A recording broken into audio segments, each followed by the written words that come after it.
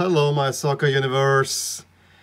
It seems a little bit odd, but both the Czechs and the Slovaks had their own surprising rise in a way. Not sure if I would say rise, but got wins. Maybe the Czechs not as unsuspecting as the Slovaks in the end, but that the two neighbors are now making a dent into the tournament, I think is, to me, surprising. I think that's the best way to put it for sure. I did not, especially from Slovakia, and I have to apologize when I made my jersey where I say Slovakia is probably the team that should not be there. They proved yesterday that they belong there, and especially when I think about Skriniar, yeah. And of course, Schick scoring the goal of the tournament. It is early on that we had already two great goals yesterday, but that one takes it even up a notch. Can this be beaten? We have to see. I mean, everything is not judged. This is probably one of the moments of this tournament. And speaking of the Czechs and the Slovaks, I have one last surprise. We'll talk about their games, but there's one last surprise at the very end of the video that I think will top this video quite nicely. And then we had Spain doing Spain things against Sweden. I think it's the best way to describe that game yesterday, although it was not as boring as it could have been because there were some kind of funny actions in there. Let's get into it. We'll start Scotland against the Czechs. I have to say this was rather even affair for most of the time. I mean, it was not as great of a game as we saw yesterday in the evening, or the day before in the evening, between the Ukraine and the Netherlands. However, I thought Scotland overall had not, was maybe even the more active team. I don't want to say better because you could see with the Czechs, they have maybe a little bit more talent. What really hurt probably Scotland is that Tierney wasn't there, so you didn't have the double wing with Tierney and Robertson.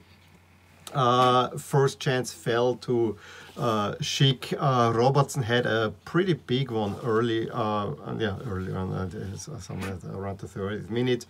But then when you just thought the game will go in with a goalless draw into the half, where maybe the Scots would look, that's very nice. Then from a corner kick, I think it was Suchek who placed the ball out to Zufall, who then crosses from the other side from where the corner kick was taken, crosses it in, and Schick with our class header puts it into the net. And so the Czechs playing in their Puma jersey. Puma is really ruining this tournament for all of us.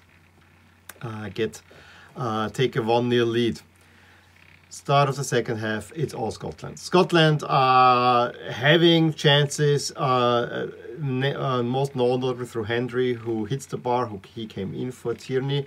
Then there was an own goal alert where Vaclik made a really great save on that just a minute later. And so you think, yeah, the Scots are now taking it to the Czechs. The problem is that by having so much spirit going forward, Hendry felt good about himself, having just hit the bar, takes shot that's deflected right on the path of Schick, who already noted before that Scottish goalkeeper is off the line, and he lobs him from over 50 meters out. Wonderful goal. It was not one of those where you just try to hit it. No, he hits it with technique. It was almost a golf shot, where I think initially you think it goes way past the goal and then it curls nicely in. Was also helped the aesthetics that the keeper was running into the net. Absolute fabulous goal, and more or less killing off the game at that point. Yes, Scotland had a few chances, namely I think in the 66th, but the Czechs could have well made it 3-2, and so yeah, it ends 2-0 for the Czech Republic. And I think the Czechs will actually like the chances at the moment, because now next is Croatia in a do-or-die game, and if the Czechs can keep up that pace that they have been showing right now, you know, being a stir team and hitting at the right times, I also think they can get a result against Croatia, and then it's do or die for Croatia against Scotland late on. So gotta see that. Scotland, of course, will now hope that they can get something against England and make it a little bit more interesting there. Maybe let's look at the standings for Group D. At this moment, as I said, we have the Czechs ahead of England at the moment, looking rather good, I have to say. So I think Czechs and England, maybe Croatia has a chance. We have to see. I think a lot will hinge now on the Czech Republic playing against Croatia. For Scotland, this was maybe their best chance to get something. But, you know, maybe they can surprise against England. Okay, moving on to Group E. The game in St. Petersburg, I called it before, it's either super boring or there will be a lot of talking points. I think it was a little bit of both. In a rather unremarkable first half, I was really disappointed in how Poland were playing. I think the best thing about this game was the jersey matchup. I really liked those Poland jerseys against the dark blue Slovakia jersey. Not this beauty, but you know, I think Slovakian dark blue, it always looks good. So that was nice, but it was a little bit of tedious. I don't say it was a tedious watch because I had it on, but I was doing quite some work programming here. So, you know, I had it. I was aware of the game, but I listened to it more than I saw it. However, the big one was the big divide in the first half was this singular action of Mack, who on the wing takes a few Polish players, nutmegs them, then takes a shot. It is deflected, I think, by Glick onto the post, then hits the head of Chesney, and it goes in. It's called an own goal for Chesney. I think the credit should go all to Mack, to be honest, but it was one of those messy goals that was actually a little bit befitting the game. Yes, there was what Mack did was great, but in the end, how the goal came about, it was a little bit more on the messy side. There were, of course, 2 yellow cards as well, which we have to mention because one of them was very important. One for Krychowiak, you know, tackling foul in the middle of the park. Coming out of the halftime, Poland really kind of took everything that they did bad and they really said, okay, we need to step it up and step it up from the get-go, and a really nice attack over a few stations. It comes to Ribos, who plays to Linetti, who gets his foot on there. It was not really a shot. I thought it did not look good on the Slovak goalkeeper, and it goes into net or in the 46 minutes. I think it was only 30 seconds or something like that played. And from that moment on, I felt that, yeah, Poland might actually turn this around because they looked a whole lot improved. It still did not look right, and it doesn't help that Milik and Piontek will not be playing the tournament. So it's kind of Lewandowski out on his own. But then I look at this lineup, and there are really good players in there. Many players that play in Serie A, I mean, especially Zielinski, who is for Napoli, really one of those players to watch. So I honestly don't quite get why they cannot get enough service to Lewandowski. It seems disjointed in many ways. And then it doesn't help that Krychowiak steps a Slovak player on the foot and gets a second yellow card. Yes, I think it was harsh to send him off. Seeing both fouls on balance, this was definitely harsh to send him off. And as I said, you have to be a little bit more careful. It is covered by the rules, but yeah, I found it a little bit harsh, and that actually gave the Slovaks the break because at that point, Poland was really in control of the game. And then, yeah, Hamšík corner, and Skriniar will, like a centre forward, takes the ball down, turns around his own axis, and puts it into net.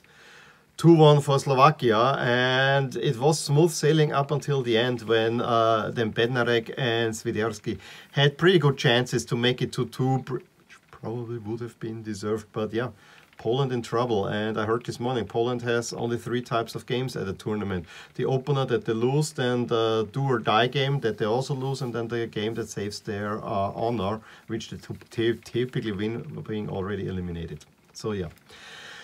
What can I tell you about the other game? Spain, Sweden. It was vintage Spain, but not the good stuff. Pass. In the end, I think Spain had 10 times as many passes as Sweden had, and you know, possession stats almost the same. Very close to. Let me check them actually, but I think it was at times it was 80%, 75 to 25%. I have to, they had not too much other chance because Sweden and they said it right on TV. It was the turtle tactics. We know that Spain will come, so let's stand deep, hunker in, and hope for the best. And Spain, yeah, if you pass without speed and precision, it's rather tedious to watch. It's more like a little bit like a chess game, waiting until the Swedes make the wrong move. And I said it to my wife while watching. It's very much U-shaped attacking pattern. You are in the center, you play it out, you play a little bit forward, then you go back, you go on the other side, you go to the other. This is how Spain were playing. However, at least in the first half, they found the occasional breakthroughs, which with some luck, they could have gotten a goal. I mean, there was a header from Dani Olmo that was really, had a great save by Olsen. Koke had 2 chances where maybe with a little bit more luck he could connect, but I think the biggest one fell to Morata, where Jordi Alba plays a really nice pass in. The Swedish defender let's go through. He's free on goal, and you wish Gerard Moreno was there, because what Morata did there, this needs to go at least on goal. Morata doesn't have any confidence. Then they would have gotten an almost perfect punishment when Isak had his first of 2 really good scenes where he just cannot be taken off the ball in the box. He gets the shot off that Llorente tries to save. He goes onto the post and into Unai Simon. Was a absolutely crazy sequence there. However, then again, from a distance, Olmo had another shot. So I mean, in the first half, at least, like I could say, yes, it was at times boring, but the payoff was there because there were some really good chances in there.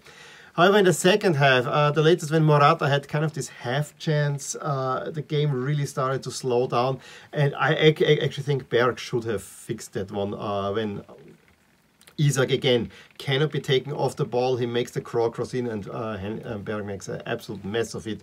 There was also one before where Lustig outside, and Lustig is funny because Lustig in German means funny. So double funny. When he is so clear in the box, he just needs to get it in and he shoots himself. I mean, shoots the ball on himself. I mean, it was crazy. The biggest chance then at the end to win it was when finally Gerard Moreno came on, and I really think that Moreno should start instead of Morata, but I guess Morata gives you a different set. I don't doubt Luis Enrique as much as I would doubt other coaches in that, because he has at least some pedigree. However, that header again saved by Olsen, but it was also more towards Olsen, and it ends 0-0. First 0-0 of the tournament, and as I said, Spain falling a little bit back in old patterns. I mean, I think they're still passing in Moscow and trying to score against Russia in many ways. So with that, the Slovaks are leading in the group at the moment and really boosted their chances. Poland looking really down and out at the moment. We also have a first glance at who is at the moment in 3rd place, but don't give much to it, and Germany hasn't even played yet. I think it's time for projections. I mean, projections for Group D's. Now we have the Czechs ahead of Croatia, which is not unreasonable. And I actually think if the Czechs can get out a draw against Croatia, they might look good, because at that point England could well have already qualified. So I could see that the Czechs finish 2nd in this group, especially the way Croatia was disappointing. In the other group, it's still Spain. I mean, Sweden was potentially the best team, especially how Poland was playing yesterday. I would even call that Sweden was the 2nd best team. But at the moment, it's Slovakia in 2nd place to be projected. Spain still very much favored to finish first in this group. And you even see that despite Slovakia having a slightly higher average than Sweden in terms of points, in terms of placing, Sweden is more odds on to finish in 2nd than Slovakia is. But overall for qualifying, Slovakia has a bit more chance there.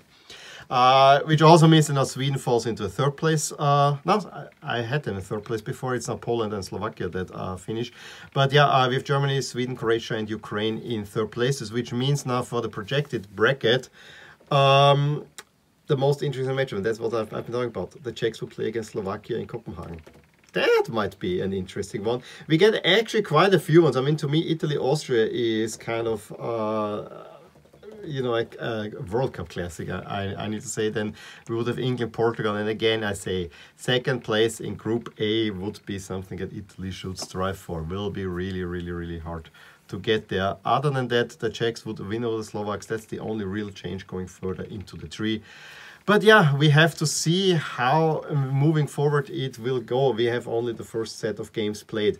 Not much changes in terms of favorites. Netherlands and Portugal, again, simulation error, change a little bit the spaces. Same thing goes for Denmark and Switzerland, which really tells you they're more or less level. But the Czechs and the Swedes move up now, and now you see them also back here on my wall.